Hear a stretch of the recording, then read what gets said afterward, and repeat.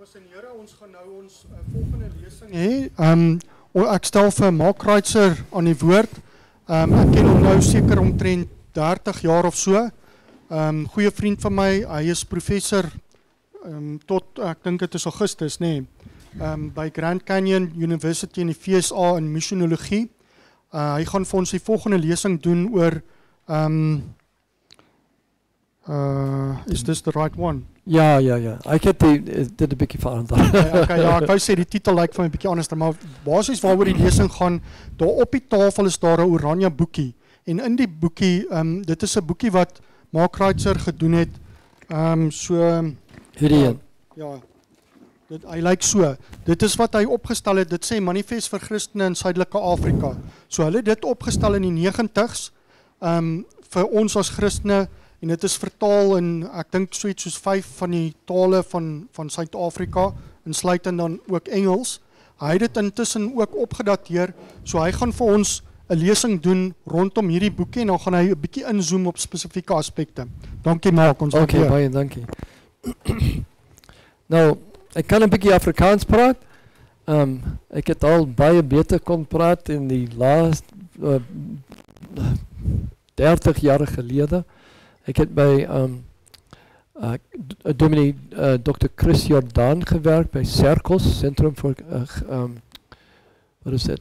Centrum voor Christelijke en Reformatorische Studies, ja, Cirkels. Dat was die Anticom, die anticommunistische actiecommissie wat oorgeschakeld het tot leven en wereldbeschouwing. En dominee Chris was betrokken bij als een dominee in die Wehrmacht en al het binnen in die psychologische oorlogsvoeringsgebied. So hij had een baie goede zin van die richting van Zuid-Afrika waarin die land gaan. So, ik zal oorschakelen naar Amerikaans. Ik is niet Engelsman nie. Ik is een Amerikaner. Dat is een beetje anders. Onder de andere soort van geschiedenis. So what he did was in 1988 he began to develop articles of the Christian worldview, similar to what you would see in the a confession of faith, a geloofsbelijdenis. And he developed it in several different languages. This is an English version, but this was a short version to be put into the hands of the to school children. And our vision was to put it into the hands of every African, European. We didn't have it in Portuguese, but we had it in English, in Afrikaans, in Xhosa, in Zulu, Tswana, the major languages, so that they could understand, if they were a Christian, what the battle was that was going on in South Africa at the time. So we were studying the ideologies. And he wanted to say, you can't fight something with nothing. We have to have something to be able to... Oh, okay. Jullie een beetje verder. Zo? Is it better? Yeah, okay, sorry. We can't fight something with nothing. We need to fight with counter ideas. An idea has to be fought with other ideas which are more powerful, the ideas of the kingdom of God. So that's why I said we need to study, and this is actually 20 articles, and it's now been expanded to 22 articles dealing with the areas that the humanistic, the human-centered, man-centered ideologies of our Western world are attacking the Afrikaner, attacking the Zulu, attacking the Tswana. It's not something just for the Afrikaner, but that's why we put it in all the languages. And this was a hard copy that they made that has both Afrikaans and English. And there's there's a larger form. So this is the small form for the school children. This is a larger form for those who are more educated and more comprehensive. And then we've got, so this was the original one. Then we've developed, over the last several years, I've been able to expand it, write a commentary on it, give study questions for group study, and a further reading list. So this, hopefully, by God's grace, will be published hopefully in the next year or so here in South Africa. And it's now no longer the Manifesto for Christians in Southern Africa, that wel, Manifesto for Christians in Africa. And the dream is to publish one for the Philippines, for Indonesia, for several languages in India, and several other languages like Hausa and Igbo and Kikuyu in Nigeria and in Kenya and various other major lands in Africa. So the goal is to equip us to be able to build and rebuild in the light of a neo-Marxian. Now, what is a neo-Marxian? Well, it is no longer pure Karl Marx, Vladimir Lenin, the classic Soviet Marxism. It's a new kind of Marxism in which all of the ideas of life in every area of life must be infiltrated with a humanist ideology. The only way you can fight that is to give 22 articles of an answer to each one. So we have article on the true God and why it is important to believe in the Trinity. What is protection, and how can we and should we ever resist authority? Should we have church? This is controversial. During a plague.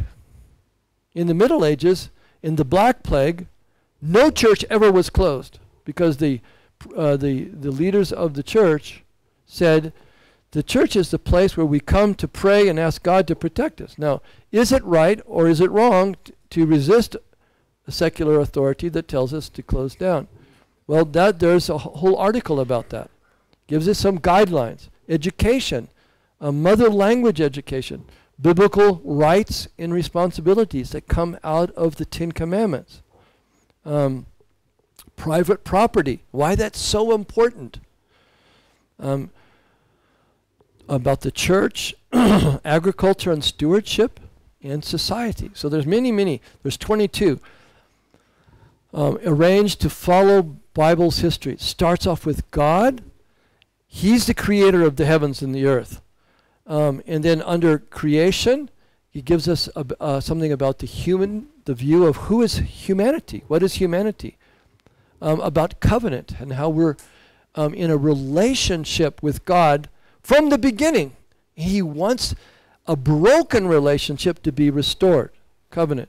And that comes, the fall or the rebellion and sin that enters into human race comes from the fall of Adam, and he introduced a curse upon every area of culture. Now that doesn't make the physical evil, it just makes our perversion of God's good creation evil.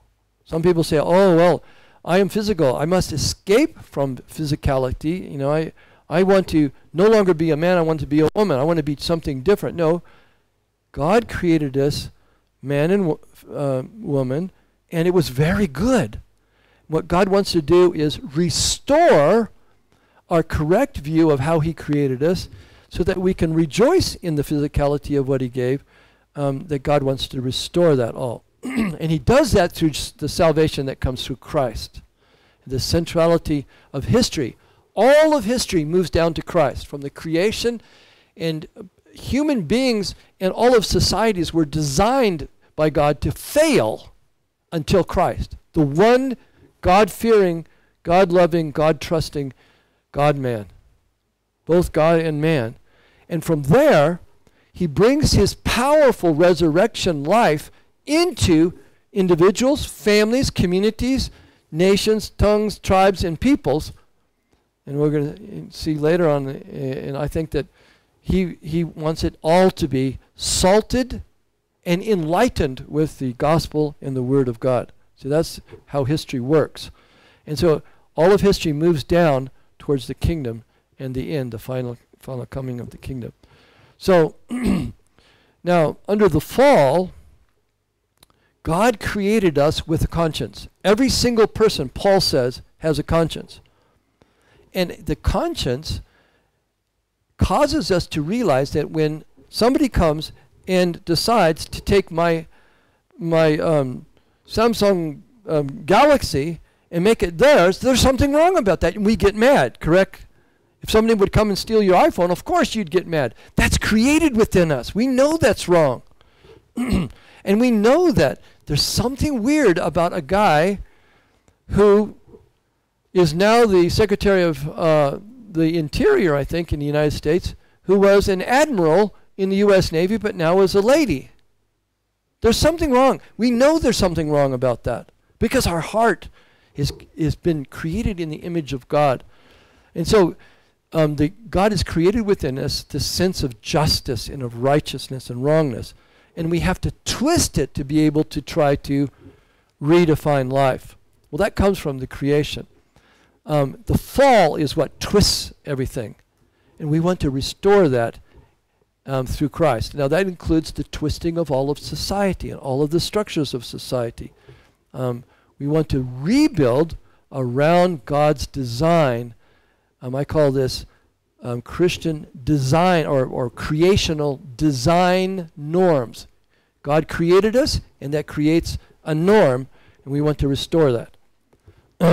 So salvation then is comprehensive, but it has to involve the gospel. So therefore, in the Afrikaner there was a division between Andrew Murray, pietism, and Abraham Kuyper, comprehensive world and life view. No, I think we should be both. There's two beautiful streams. The power of God's Holy Spirit, the power of being converted and truly repentant and turning to Christ, and building a new life and culture, and rebuilding a new life and culture through what the Word of God says. So there's two streams that were in the Afrikaner, and I think we shouldn't fight against one another. Let's work together towards that. And we want to work, and I'm unashamedly a transformationalist, because the gospel is the power of God unto salvation, and salvation is comprehensive. It's alles umfattend. And we need to see that the kingdom of God isn't come to the world to fail. The little mustard seed doesn't die. What does it do? When it's come into the ground, it grows into a tree in which all the birds of the field should come and rest. That God wants the mission of God upon the earth to succeed. That's why Jesus came. Up to Jesus, he let it fail so that there would be only one righteous man, so that we would find our righteousness, our strength, our power in him. We're going to talk about our union with Christ. And so we have a whole section about both compassion and justice, but you can't mix the two. You can't substitute justice for compassion, compassion for justice. In America, we have a big social justice movement. All it is Marxism in a new Christian clothing. Well, there's a whole section there that talks about how those two need to be both taught and both practiced, but they're not the same. And then, of course, we come up to the consummation. There's a kingdom that has come. It's already come. It's growing, but it won't be perfect until the end. Theologians call that the already, but not yet of the kingdom. So we'll talk about that more later on. So let's just look at, and I'm going to do it out of order. The order is in the Manifesto: creation, or it starts with God, creation, fall, comprehensive salvation, and then the growth of the kingdom to the end. Well, I'm going to start off in one that I think is very important, the essence of God's mission in confrontation. So, we need to rebuild culture. And we need to rebuild all of life. But it has to begin with the power of the gospel. Without the gospel of the Lord Jesus Christ, we're no different from a Muslim.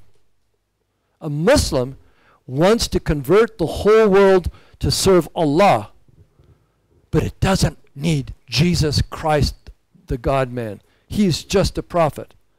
We need the gospel of Jesus because we're desperately in rebellion and we need our hearts to be changed. That's why we say, we affirm that our King has commissioned believers to disciple every folk, tal, and nasi, people group, we say in English, on the earth with the good news of King Jesus. Lovingly confronting people, now notice, lovingly confronting people with truth. Speak the truth with love, with righteousness and judgment, in the power of God's Holy Spirit. We can't change our lives, our families, our cultures, and we can't change the neighboring peoples, tongues, tribes, and nations without the power of the gospel. So it is impossible for Christians to live truly biblical lives without the opportunity of admonishing, encouraging, exhorting, and discipling all peoples, teaching them to do all that our King has commanded us. That's the Groot Opdracht, the Great Commission. So then that means that the body of Christ needs to learn Christian discipline. You know, I stood in the Noord-Transvaal Streeksynode in 1990, and I held up a form of what later turned into my doctoral dissertation, and I said, this documents the fall of the Inge Kerk's theology. And we're moving in a direction. I was an ouderling in the Menkieskop Inge Kerk, daar naby die Uniegebou, as an elder. And I said, we're moving away from the gospel. Professor Johan Haynes stood up and he says, no, it will never happen. I said, if we continue in this line, we will ordain homosexual pastors in the next few years. He said, it'll never happen. You saw what happened. And adopting two lesbians adopting a baby. It does happen. And when you depart from the gospel and there's no discipline, it leads every denomination in the whole world that calls itself Christian, it always leads to the destruction of the gospel. It's very, very necessary that we see. That's why I wanted to start with this. So that means that also Christians are needed to preserve and protect. Well, that's a controversial one, and I'm going to give some controversial things here. But the body of Christ, in its various different spheres of authority, I'm a Kuiperian,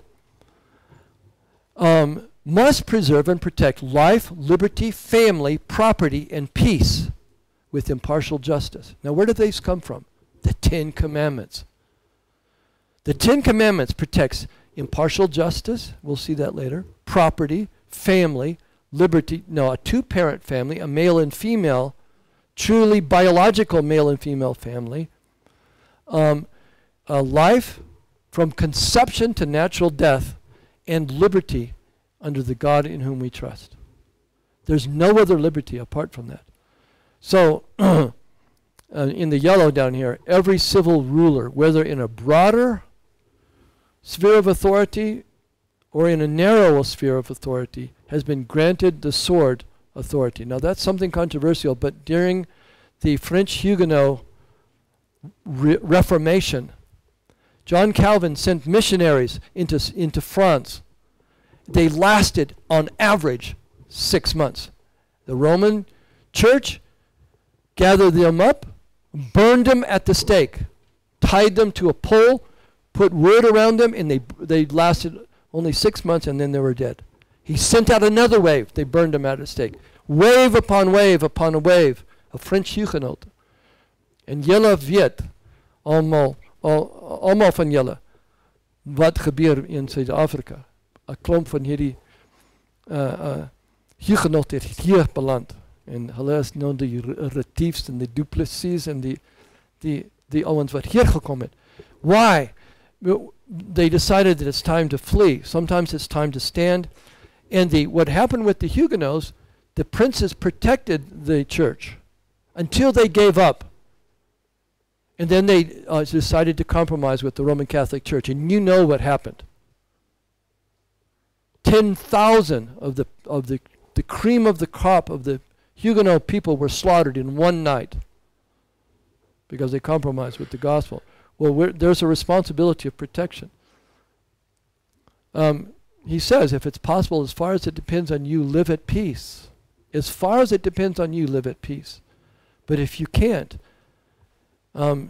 God has allowed us to protect our family and our people. David and his band protected themselves. And Israel even ignored, and this is something that's controversial, ignored disarmament laws, which implies the right of self-protection against tyrants. The Huguenots had a very powerful book called Philippe Duplessis Mornay. Vindicte contra tyranno. The justification of and the defense against tyrants. In Britain, they had a lex rex, the law is king. Samuel Rutherford gave a powerful defense of why we can defend against a king who was going to try to let the Irish and the Spanish invade and forcibly reconvert to Roman Catholicism. They tried him in a court of law and executed King Charles I for treason. So it's in the Bible and it's in our history. The essence of protection. So we are to protect. Now, so there's a commentary in this larger version which will explain all about it. I don't have time to look at it now. But for example, in command, Scripture recommends that godly citizenry arm and organize themselves in militia and commando inhiada. That was South Africa's history. That was America's history.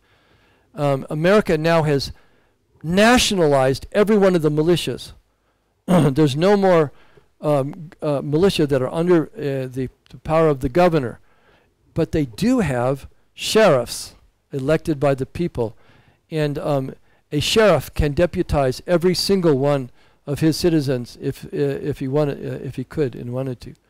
So it's still a little bit found in our American culture, but it is vernietig, ek dink, hier in Suid-Afrika, die soort van eenhede. Okay, so now that means also protection against imperialism.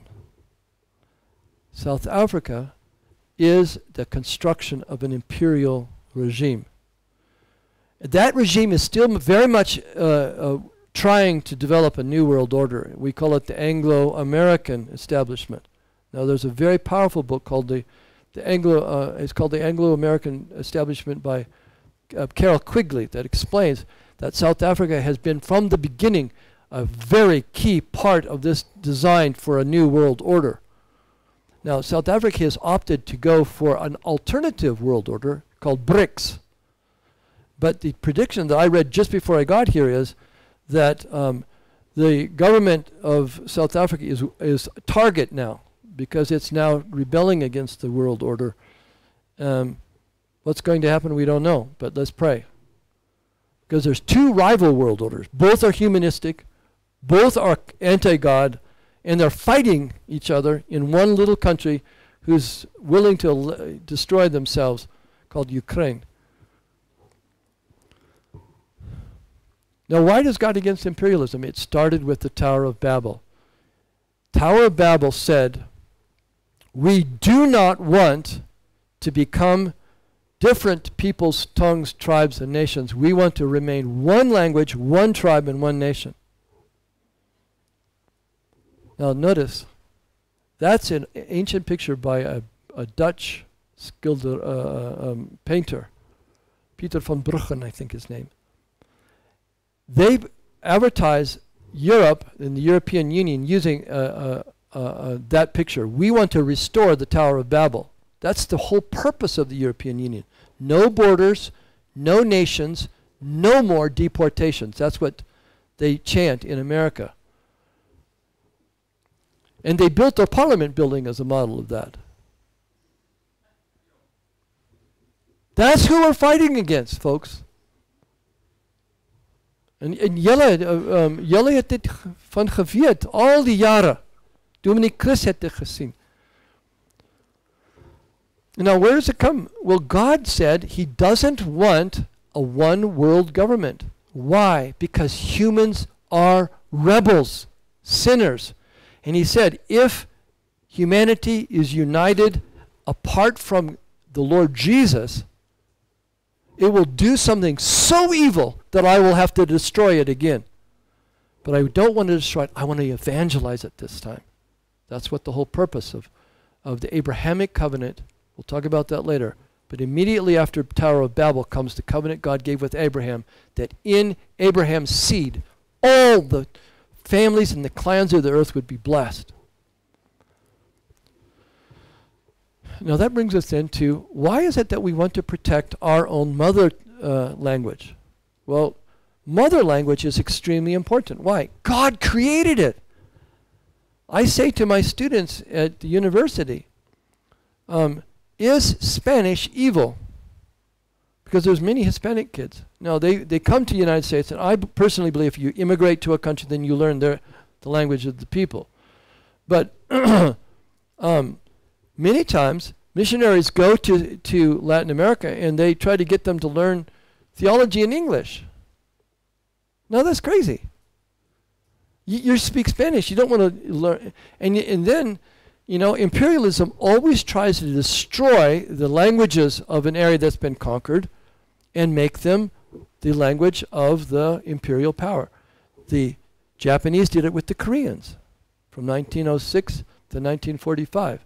The Chinese have done it with the Uyghurs now, with every other people group that's in the area of China. The Russians have done it, the English have done it, the French have done it. And you know, they always say, oh, it's you white Anglo-Americans that are the big sinners in America. No, I stood up in a meeting and I said, no, sir. This is a human problem. It's not a white American problem. Everybody thinks their culture, their language is the best, and we want to make everyone like us. No, God created languages, and we should teach our own children. Now, this South Africa is a remnant, Joloviet, from the British Empire. Now, I am a firm believer. Nou, ek stem nie saam met klein apartheid in die ander soort vir goed, maar ek glo met my hele hart van die idee van partisie van imperial regime. And it shall come. Maar are we ready to help the Zulu? Are we ready to help the Tswana? And are we really, I think Africa Forum is doing that, to help them develop their own mother language. They're destroying all the good that was done. Okay, I don't agree with everything that was done in the old South Africa, but much good being destroyed, and everybody's being forced to learn what? Ek is nie 'n Engelsman nie. Engels. So it's very important. So we have got a very powerful section and a commentary on mother language education. Is it biblical? Yes. Speak to your children in every opportunity so they will listen and follow the Lord. Well, what language do your children speak? Afrikaans. Psalm 78, share God's principles so that they will put their trust in God. How do they understand? Faith comes by hearing, and hearing by the what? The Word of God. So he says there's only two paths. Meditate upon God's Word in your own language, or you have a humanistic worldview, which develops, they're wanting to develop a one world government with one language. If you don't believe me, I'll give you the documentation on it. I don't have time to more.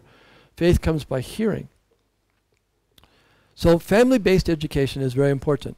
Now, that means Christian, Afrikaner Christian schools and home schools. There's the only two alternatives. And I don't think that the state has a responsibility, because the state always falls under humanistic. It's never ever it falls under humanistic direction. And that was one of the problems of the American system. We give all of our kids to the state, and what do? They teach them that they might be a little boy might be a girl. And they're teaching that in the public schools now. It happens here. So we affirm that education is the process of bringing up and training children according to the wisdom and principles of biblical Christianity. Not humanistic religion. You can't mix the two. So education is not neutral. It has to come under the Word of God. And we need to teach all of our children the principles of God's Word, starting with the beginning, that we need to put our trust in the Lord Jesus Christ alone to be saved. So we affirm that Christian education is an extension of the family. The family is the basic blocksten van die samenleving. And if the family breaks down, and that's how it's being designed, you break down the family so you have no other loyalty but the state. No, that's not biblical. The family is the building block of society. So to enforce a loving and godly education, God has given parents, not the state, the authority. And so the children become like their teacher. So we're to model in the power of God's Holy Spirit and in the power of the gospel how to live, so that our children can become like us as we follow King Jesus. Paul said, become like me as I followed Jesus. That's what the task of the parents is. So why should a Christian parent turn his lammertjies over to the wolves? Nou, denk daaraan. Ons skiet die wolwe dood. They want to teach them humanistic wisdom, man-centered wisdom. Very few of our lambs escaped unharmed. So many children in my gemeente back in America, they've sent their children to secular universities or secular schools, and so many of them. We know family after family after family where the children are in total rebellion against the Lord and against His Word. Now, what about private property? Well, private property actually flows out of the nature of God. Now, some of you may disagree, but I think that God within Himself is both really three and really one. There's private property. The Son is not the Father is not the Spirit's not the Father. There's something unique and private about the sonship of the Son and the fatherness of the Father and of the Spirit. But they also hold a unique community. Well, God has created us to mirror, in a certain sense, with a defined sense, the Trinity. So all three persons share the unity of the Father's glory. Each person has a unique property, and the whole Godhead has a common property of full divinity. It's a complete 3-in-1. Well, if you're going to have private property, it can't be held by the community. There is distinct property, but then a people can defend those properties together. Now the Jews did it. They rebuilt the wall. Now in Christian, evangelical and reformed Christian churches, they say, don't build the wall. That's Trump's idea. Well, if you look at cultures that survive, they build walls. China, the Great Wall of China. How many of you have been to China and seen that? I was thinking that maybe there might be one here. But the Great Wall of China is 13,000 kilometers long. It took them several hundred years. Generation after generation after generation, they built that wall to protect the land. What did the Jews do? They came back from exile. what is the key goal? One of the key goals Nehemiah had? Rebuild the wall. And he says, take your sword in your hand and your trowel in your other hand, and protect the wall from from Tobiah and the andere, ons wat wil dit vernietig. En die andere, met die andere hand, bouw dit. So that's what we want to do. We want to both protect private property and then a people's property together is both unity and diversity. We protect it together. Well, who owns all property anyhow? It's God. But he has given each people a place on the earth to make Christian. And you say, well, where do you get that? Well, we'll talk about that in later lectures. But God wants every area of the earth to be Christianized with the gospel of the Lord Jesus, and that we would grow into a group of peoples, tongues, and nations that love the Lord Jesus, but each worshiping the Lord on our own land. Now, they say that that's heretical. Apartheid is heresy. Now, some of the things they said in that book was good. That was, what was his name? From Western Cape University. He was in, sabi weet jy van wie ek praat? There was, dat was baie jare gelede, 30 jare gelede. In elk geval, they said that it is an absolute wrong thing to say that a people has a right to protect their own land. No, that's not true. Yeah, well, he's given us a land to protect and make it under the rule of King Jesus, to give him the glory in that land and help others also, not just for ourselves, but for others, and help them also protect their land.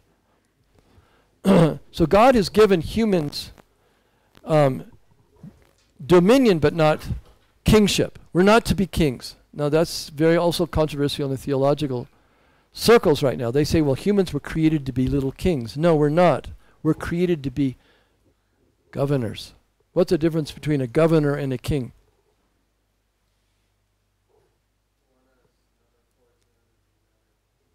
Exercises the authority of the one. Who's our king? Jesus. Jesus, King Jesus.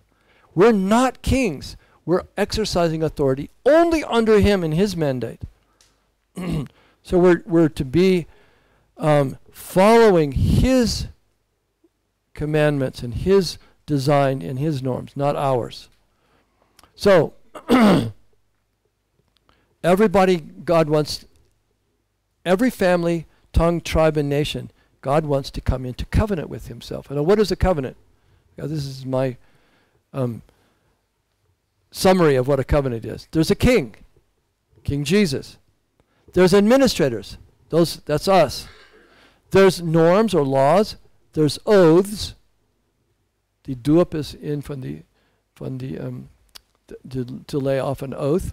And there's sanctions, blessings, and curses. And then there's passed on to your children, your covenant children.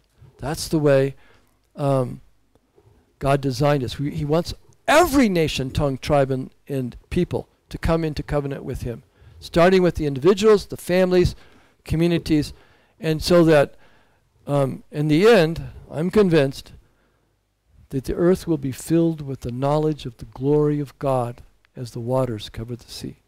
It's quoted twice in the Bible. God gives us these principles. The Old Testament is just one example of a nation who God gives his laws, and he gives how to live it out. Now we're to take those principles and bring it over into South Africa. How are we going to live it out? Well, we have to read the whole Bible. It's not just the New Testament, the whole Bible, to develop these principles. And so the heart of God's law, his Torah. Torah means the instruction of a father for his children. Shouldn't be translated as vet, of law. It's instruction of a father for his children. The heart of it is God. He's holy, he's compassionate, and he's just. We want to be like him. And he gives us two summary commands. Love God with all your heart, soul, mind, and strength. And what? And your neighbor as yourself. And it's summarized, the 2 commandments. There's 4 that love God, and 6, if you've been through catechism, you know this. 4 about loving God, 6 that love your neighbor. Now, how is that applied? That's what's called the case laws. And each one of them applies one of the 10 commandments. Well, God's word is very powerful, and we need to learn and be read in it.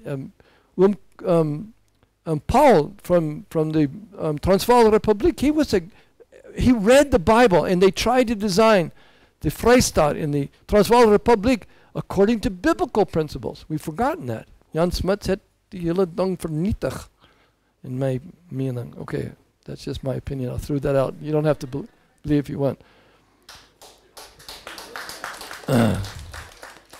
Did you know that Jan Smuts was a pantheist?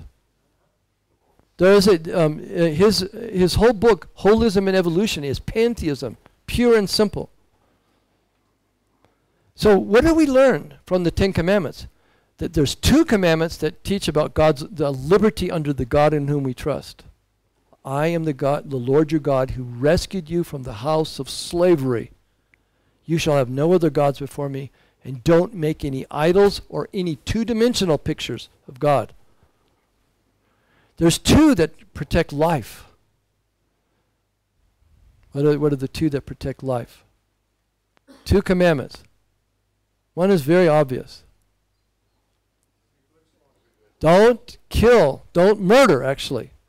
And refresh your life by having 1 day of rest. 7. There's 2 that protect family. Don't commit adultery, honor your father and mother. There's 2 that protect impartial justice. When you put your hand on the Bible in America, until the last 10 years, one guy did it on the Quran, we always put our hand in the Bible, we put up our right hand, and we say, I swear to tell the truth and nothing but the truth, so help me Allah. No. So help me God. And that protects impartial justice. Don't perjure yourself, don't lie. And when you take an oath, make sure that you keep the oath that you've made before the Lord. Now, private property. Which 2 protect private property? Do not steal and don't covet. There's 2 of these commandments for every one of these. Now, the U.S. Constitution put in the right to life, liberty, and property, but they presupposed 2-parent heterosexual family. There was never, ever any thought. In fact, I pray that the Supreme Court will overthrow the gay marriage decision, just like they overthrew the Roe v. Wade decision. Pray for those justices. There's 5 justices. They're trying to. They will try to assassinate. There was one person that already has been arrested to try to assassinate. That gave me a little bit of hope. God wants us to stand with His word and not with our word. That's all here in the Manifesto. So there's 5 foundational pillars of Christianizing society. And that's what, and even though Thomas Jefferson, the writer of the U.S. Declaration of Independence, he said this, and it's right. We hold these truths to be self-evident. All men are created equal under law. Now, they didn't mean equal in talents, equal in brain power. That's not what they meant. Equal under the law. That if a rich man or a poor man lies, both come into the same punishment. But in our culture, my culture, the president can lie under oath. They just give him a little fine. And then others, they sit in the tronk for 25 jaar. That is nie recht nie. The same straf for the same crime. We're created equal under the law. They are endowed by their Creator with certain inalienable rights. Where do the rights come from? Not from the Humanist Manifesto, not from the what is the freedom? What is the ANC's the what? The Freedom Charter. Not from that. It doesn't come from any document of man or the rights of the UN Charter. It comes from God. And among these are life, liberty, and the pursuit of happiness. Within the framework of God's 5 rights and responsibilities, there's freedom to pursue growth. Now that's what the Christian worldview is all about. And each of these derive, you can see it, liberty, impartial justice, life, family, and property. It comes out of God's character, to love God and to love your neighbor as yourself. When you start to tear down one of those pillars, what happens to the ceiling, to the roof? Collapses. If you look at America, every single one is collapsing, and the roof is falling very rapidly down. It's going to happen here too. So God wants us to protect against imperialism and against any attack upon the right of mother language education. And now, notice here's what God says in Habakkuk. I don't have time to read it, but you can write it down. God is against imperialism. He says that they come in and they sweep across the whole earth, and they take away everybody's property and make them and deport them across the earth. America's very good at that. Where my wife was born, in the state of North Carolina, they took the most Christian of all the peoples, the Cherokee, and they took them clear across the nation, and maybe a third of the Native American. Most of them were Christian. To this day, the Cherokee are the most Christian people, Native American people, and destroyed them.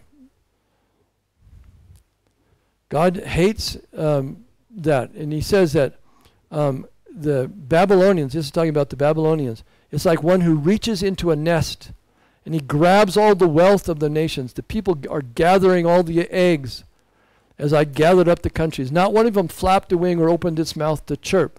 He's talking about how the Babylonians destroyed everything. Now God hates that in kind of imperialism. And he hates British and American imperialism as well. So God gave title to the land, but with stipulations. To serve the Lord with respect, to honor him and his gospel. And if we don't honor the gospel, God allows us to be conquered. I expect America to fall.